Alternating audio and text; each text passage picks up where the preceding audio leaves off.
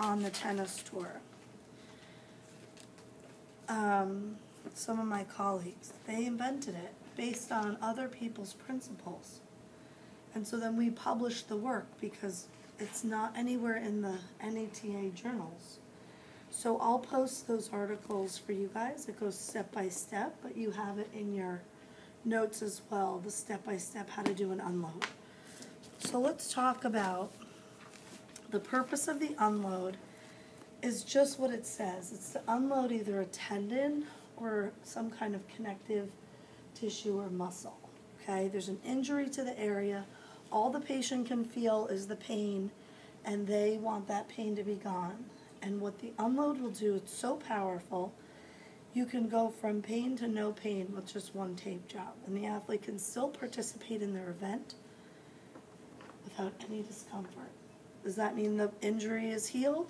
No, there's still an injury there, you're still rehabbing it, but they can still participate. So, what you need for the unload is your coverall. Now is when we really want to use the box, because you have to figure out the shape that you need for whatever muscle it is you're treating or tendon that you're treating.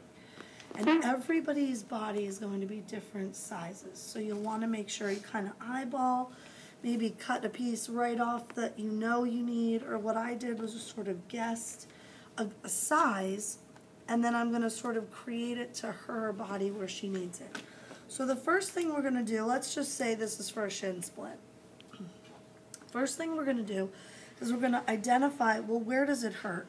Okay, so we're going to come up the shin, and she's going to be like, yowzers, right there. And so I'm just going to mark it. But what you have to do is you have to decide, you have to figure out what are the boundaries of her pain? How far does it really go out? So as you're coming up to the most severe spot, and maybe sometimes I'll have the athlete point it out and say, you show me where it hurts the worst. Once they do, I mark it. Then from there, I'm like, are we still pain here? Ooh, that still hurts. It still hurts. But now down here, yeah, not so much. Okay, not so much is what I'm looking for. I'm going to mark that so I know there's my first border. I'm going to do that above it. I'm going to do that lateral to it. And I'm going to do that medial to it. Okay, you're going to have to figure out the zone of the injury. Now, for most of us in here who are not injured, we're going to have to sort of pretend and guess. Just kind of take an area, and that's what you're going to end up taping. That is what I need my shape of my coverall. So what I want to do is make sure that I've got it bigger than that area, though. Go beyond your points.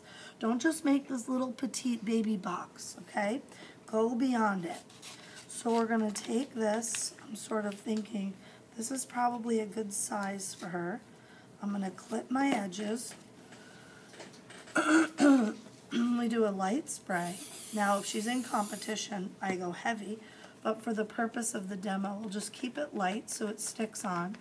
You let it get tacky. If you've let it dry, you've missed your opportunity to use the QDA, and you'll have to spray again. So from here, I'm going to take my piece of coverall, and I am going to make sure that my sections that I've warded off are in there. Okay? Perfect. So now for the shin, what we want to do is we want to go just beyond the tibia. So you need a little bit of tape on this side, but you need a little bit more tape on this side. So we need to make sure that we've got enough tape on there, okay? And you'll see why in a second. Then what we have to do is we have to prepare our leukostrips. So this is the first time you'll see me do the preparation of the leukostrips like this. I'm going to take a big strip, cut it in half, stay down pulling on the table. So one is down and one is up, and then I kind of put them together. If you go both up, this thing is popping off and you just wasted all that tape. Okay, so then what I'm going to do is I'm going to guess the size that I need for her shin bone. Now this takes practice to guess the size. The next thing I'm going to do is I need anchors for my strips. So what I'm going to do is I'm going to measure out and then go in half. Now there's always going to be a frayed edge and a straight edge. I'm going to put my straight edge on the outer sections of the tape. So we've got a nice straight edge there to there. What we're going to do now is we're going to unload all the injured tissue. We're going to take our strips. We're going to put one strip attaching at the bottom. I put this thumb there to block it. I gather the tissue up. I pull and I lay down across the injured part of the tibia, beyond the tibia, which is why you need to go beyond the tibia. If you just put the coverall on the tibia and you anchored on the tibia, you're covering the injured spot. You're just layering more tape, pushing into the injured spot. So you have to go beyond it, okay? Now, this is a technique that is only for these traction type injuries. What is happening with the MTSS is that it's being tractioned off of the tibia like that. We want to bring it back towards the tibia. So all of our strips should go towards the tibia. So we're going to take our next piece. We're going to create an X. I'm going to anchor, gather, pull up, and lay down across.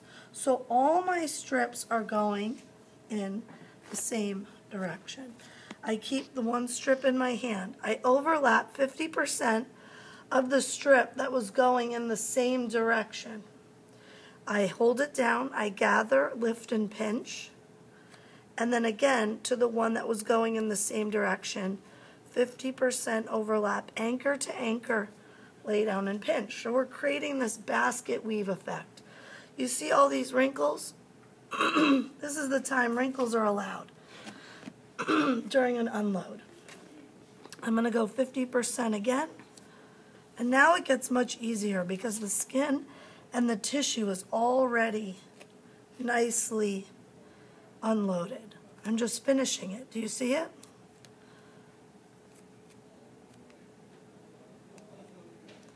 All going towards the bone.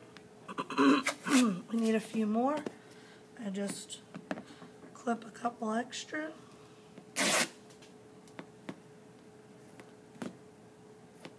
Good.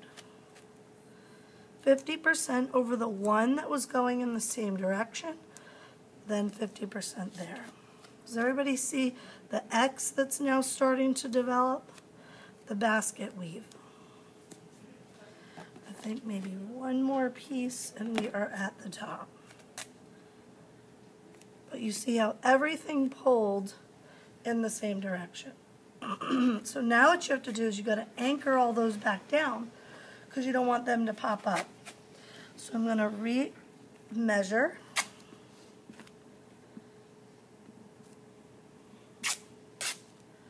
My sharp edge on the outside. My sharp edge on the outside. And then I'm going to close the bottom. Again, this is more of a neatness factor, especially if the athlete, if you're not wrapping it. That should be able to stay on if you double sprayed it with no problem, okay? And most athletes, if they get really hot or really sweaty, or their event is really long, this could start to come up because they're going to move, the muscle's going to flex. You could always, and what I would do as rule of thumb, is to wrap this, okay? That's going to be with pre-wrap and light blast. So this will be the first time that you see a wrap.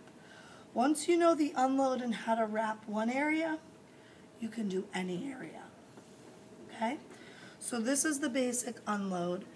If it's in the calf or the thigh, I don't need to pull all in the same direction. I want to pull in opposite directions with my unload. This is a technique that's pure to this particular injury because it's a traction injury. So we go towards the bone for all of them. Okay? Okay, good. So if it was the calf, then you would go like medial lateral, then lateral medial. Okay. Exactly right. Okay, so then let's, you can pause